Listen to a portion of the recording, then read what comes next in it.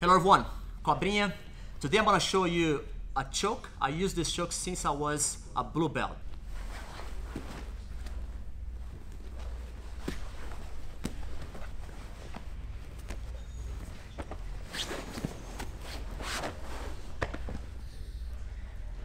And you can use this one as a white belt all the way to a black belt. I still, these days, catch a lot of people with this choke. Cross choke from the Z guard. Left hand goes as deep as I can first. Right hand goes to his wrist. The reason why I'm grabbing his wrist is because to not let Makoto grab my collar. If he grabs my collar, it's a problem for me. So that's the reason why I keep his wrist. That's one thing. If Makoto keeps trying, pushing towards me, and another reason I keep the wrist, because we can transfer this one into a Kimura as well. But today, we're going to do the choke. I'm just showing you the reason why I grab his wrist.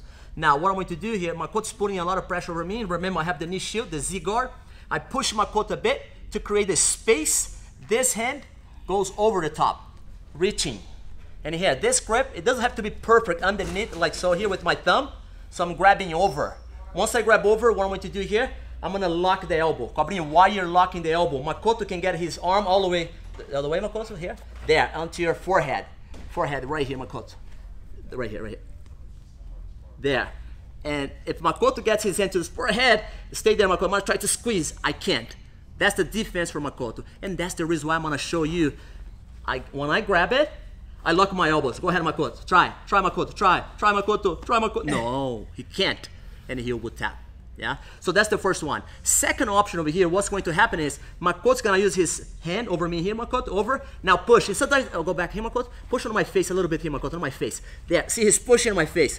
Well, what I do now next, I push Makoto, make him knee. Go back one more time, Makoto, please. This side here, Julia, please.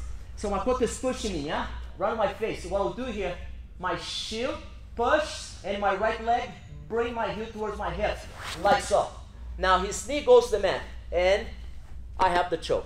Some people like to do like so. It's fine as well. If you throw the leg over, it's fine. Yeah. I like to keep the knee shield. I do both, but I like to keep the knee shield because when Makoto start moving back, go ahead, Makoto. I push him and look to the side here, Julia, please. The other side, here. So one more time, Makoto. I push Makoto and enter the butterfly hook. Now, when I enter the butterfly hook, it's important for us to understand one thing here. If I stay square here, yeah, I can squeeze Makoto with tap, but also Makoto can push Makoto, and he'll be able to straighten my arms. Why? Because of my angle. Look at this. Now, once I get the hook, what I do, I shift my hips to the side. Now, Makoto, try to push. No, he can't. That's the reason why. And one thing here, the last part for this choke over here, pay close attention to my hooks. Left hook, I'm pulling towards me. My left hook, I'm pulling. Right hook, I'm holding Makoto, pushing a bit to my right side. Cobrinha, why? Why am I doing this? It's important to understand. Makoto can't move back. Move back, Makoto. No, he's going to tap. Makoto, move forward. Right here, Julia. Watch here. Watch here. He moves. He tries to move forward. Forward. Push forward. I'll choke him as well. This is a choke I used since I was a blue belt. And of course, we modified it and we took it to the next level. You can use it as a white belt all the way to the black belt. You're gonna catch a lot of people. Leave the comment below how many people you tap with this choke.